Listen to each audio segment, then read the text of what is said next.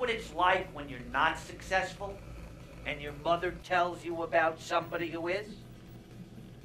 Did you know that Jack's son just sold his business for $90 million? See, I didn't know that. But I'm glad she told me, because otherwise I wouldn't feel like I'm here with Brad Zimmerman. He is the creator and the star of the play My Son, the Waiter, a Jewish Tragedy. And we just saw a little clip, very funny stuff. And I was telling you when we sat down, I was reading up about you. The premise of this is very, very funny to me. Tell me what this is about. It's about a guy who has waited tables for 29 years and has had a myriad of amazing experiences, as you might imagine. For example, in My Son, the Waiter, a Jewish Tragedy, which is what it's called, the last day that I waited tables, I was waiting on 4 elderly Jewish women. So I walked up to the table, I said, "Ladies, is anything all right?" You know, so there's a lot of that kind of stuff. So it is your story. Totally my story. Everything is authentic, true to life. You know, truth is funny.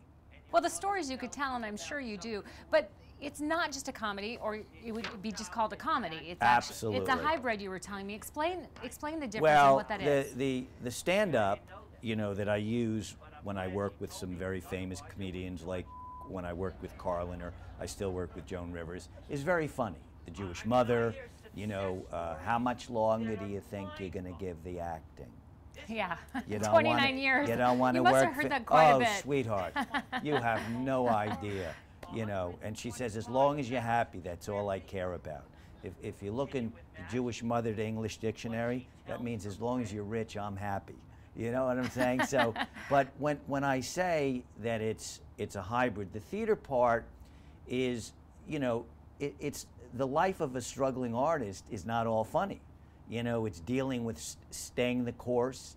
It's dealing with the mother. It's dealing with a father who didn't see his son get to this point. He only saw me wait tables. Mm-hmm. So that's something you live with. Well, I think a lot of people could translate, even if it isn't being an actor or any of their pursuit of Totally. their dreams. It can translate. There were so many people who this resonates for because it's universal. And I want to say, you're playing at the Herberger. You've been in town for a couple weeks. You're here through February 2nd. Yes. So a little bit of time left. Again, it took you 29 years to get to the point where you're at. Have you found it then? Did you find success? Did you find what you're looking for? It's a great question. Somebody once said, if you're happy, you're successful. Whereas my mother thinks success is determined by your income, so either way I'm unsuccessful. That's a joke. But I've reached a point where now, whereas I used to have to juggle bills, which should I pay, because it's day to day, which is, I have money. And that's not how I determine success. I wrote something that took 10 years, and it's one of a kind, it stands on its own, it reaches people, it's genuine. Good, I'm glad to hear it. Still chances to get your tickets. If you want some more information, you can go to playhouseinfo.com. Again, Brad Zimmerman here through February 2nd. His play, My Son, the Waiter, a Jewish Tragedy, is a must-see. I have to ask you one more question before I let you go. I'm guessing, after being a waiter for 29 years, you are an exceptional tipper. Absolutely. Thank you, Brad, for joining us. Good luck for the rest of your stay. Thank you very much. In Arizona, and the Better Arizona Show. We'll be right back.